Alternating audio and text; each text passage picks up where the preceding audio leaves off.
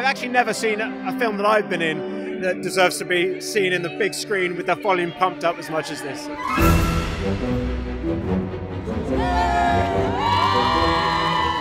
What J.K. Rowling does is she writes with such stunning scale. Like, they're always intimate, personal stories, but on this massive canvas. There's something about having it rumble in your body and also seeing it with other people in the theater. That kind of vibration, sharing that with other people is something really special.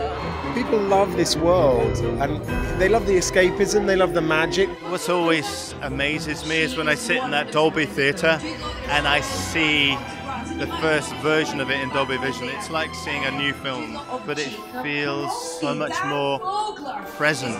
Actually, it almost burns your eyeballs. It's so clear.